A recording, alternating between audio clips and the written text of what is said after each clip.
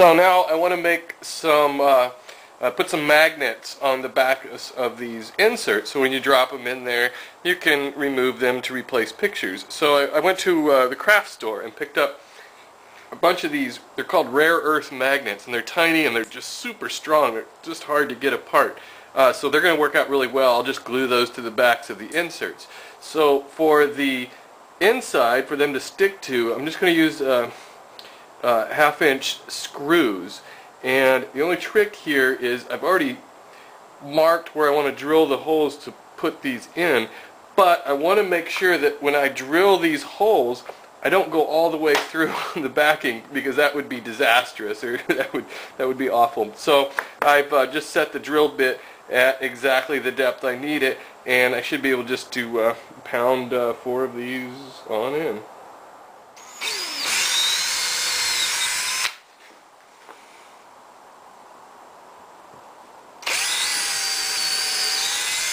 And finally, so that the screw heads will be flush to that MDF, I just want to put in some countersinks and just bore it out a little like so.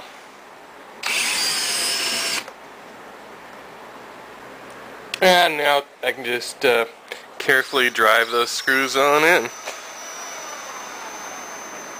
And with those countersinks, they fit flushly. So I got to looking at my circles, and I didn't cut those out centered exactly right. There's it's a wider section here than it is up here, and these two sides aren't equal. But you know, that gives it that rustic, homemade look. So to attach these magnets, I'm just going to mix up a little dab of epoxy, and I like to use epoxy for gluing anything that's not wood to wood. This is quick-set epoxy, and you mix up the two halves and stuff will dry in about 5 minutes, so you got to work quickly. And I've already separated my magnets, otherwise they just jump onto each other. And very carefully I should be able to dab just a touch on each one and drop it into place. Well, now it's time to finish this project, and the Brazilian cherry is kind of, it has oils in the finish that it doesn't really accept polyurethane or varnish very well. So I'm just going to put on an oil finish. I'm going to use Danish oil. You can use linseed oil, works about the same, and it gives it kind of a nice mellow look to it, and it kind of accentuates the grain patterns. The Brazilian cherry has a real open grain to it, and I don't really want to fill that grain. I want to leave it so that you can see that. So to apply an oil finish is super easy. The first thing you need to do is sand the wood, and you don't want to sand it down any finer than about 240 grit sandpaper.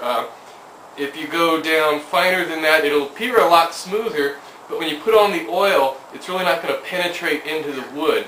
So I'll just start sanding to 240 and go from there.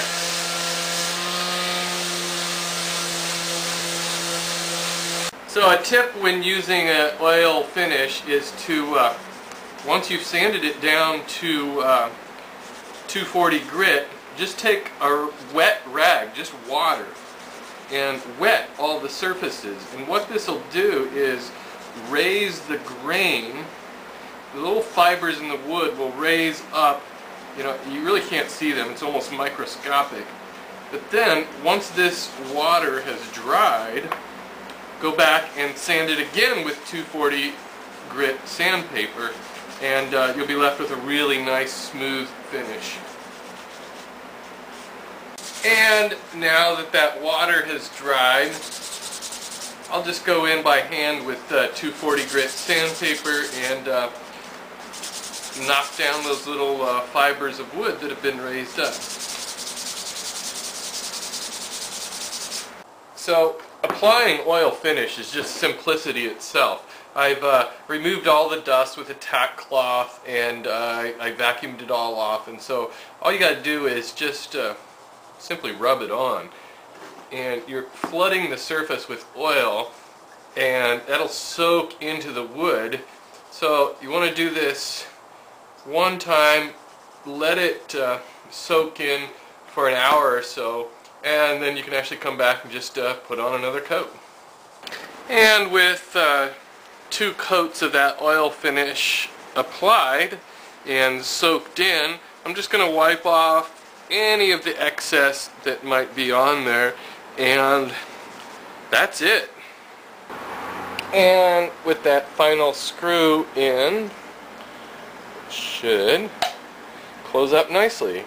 So this project is almost done. All I got to do is print out a couple of pictures to put on the inside.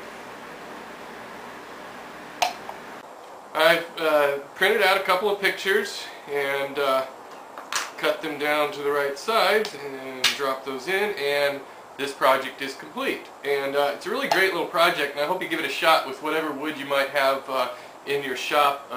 Like I said, you can put this thing together in a day or two and it makes a great gift. And thank you for watching my video.